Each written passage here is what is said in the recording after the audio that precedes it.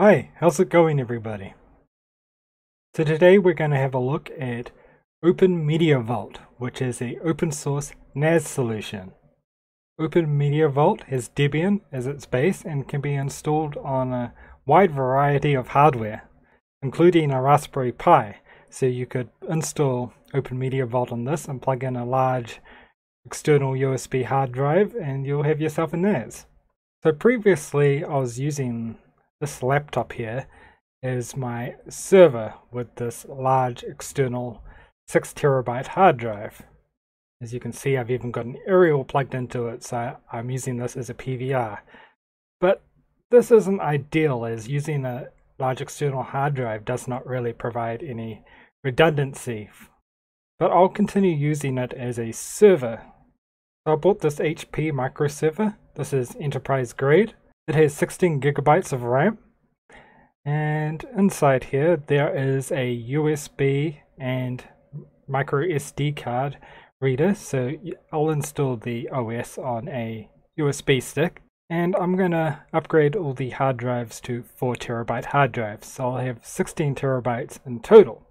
So buying a used enterprise grade server will cost about the same amount as buying a new consumer grade NAS device. So buying a used enterprise grade server is probably the much better option because it'll be a lot faster than the consumer grade NAS devices. Another problem with the consumer grade NAS devices is sometimes you can't upgrade or change the firmware on them, and when the vendor chooses to stop pushing out updates for that, well, that's it, you don't get any more updates. So it's much better just to buy a used enterprise grade server, and you can install FreeNAS or OpenMediaVault and you'll get updates like as long as those projects keep going. Or you could build your own NAS, but I have found it's quite hard to find nice cases, and trying to get ones that are nice and quiet. And I've found this HP micro server is nice and quiet and it's nice and small.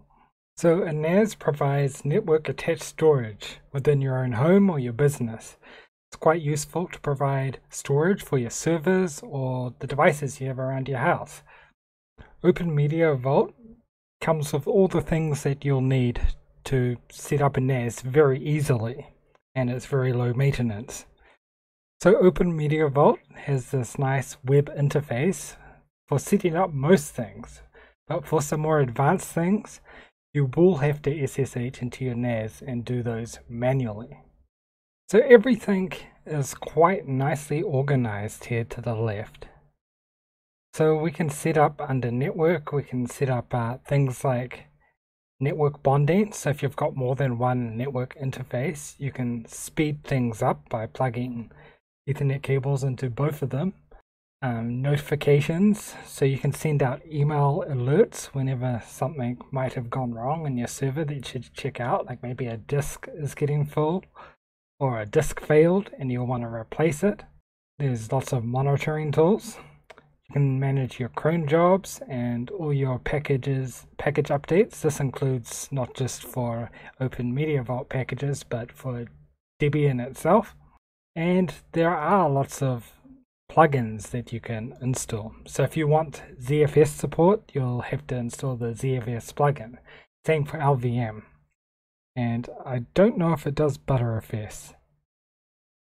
But if you're installing your OS on flash storage, such as a USB stick, you'll definitely want the OpenMediaVault Flash plugin. Also recommend adding OMV Extras, which will add a lot more plugins. OMV Extras will also add Docker support, so that's quite cool. So as for the Docker support in OMV Extras, I believe it uses Portainer for container orchestration.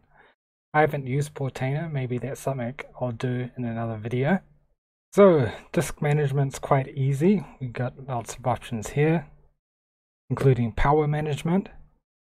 Now I'm just using LVM, I'm not using ZFS or RAID. I am using mirrored logical volumes though.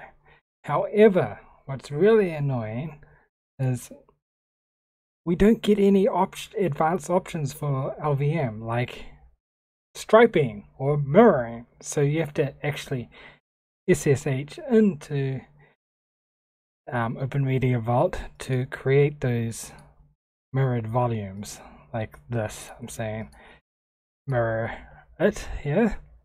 It also includes a nice interface for creating our file systems on our volumes. I might create a logical volume for swap because that swap is on flash storage, which is not ideal. That'll wear out the flash storage. And it has NFS support, FTP. You can schedule async jobs for backups, which is really useful. It even has Samba. In my case, I'm just using NFS. By default, NFS isn't really configured that well. You'll want to do some things to speed it up, such as increasing the thread count. I don't know why it's set so low.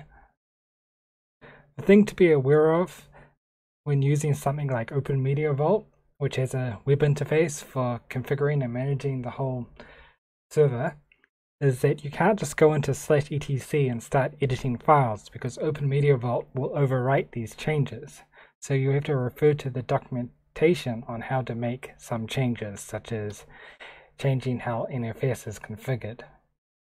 And this is the same for things like VirtualMin or FreePBX. You can't just go in and start editing things in /etc or anything like that. So that was just a very brief look at OpenMediaVault. Now I mainly just use this as a file server for my servers and mostly just use it for NFS. And I do use the async feature. I need to dive in more and have a look at some of the other plugins and features such as Portainer with Docker. So maybe I'll do a video about that sometime. But yeah, OpenMediaVault, I haven't had any problems with it, and if you're looking to set up a NAS, this might be something you want to have a look at. Anyways, see you later everybody.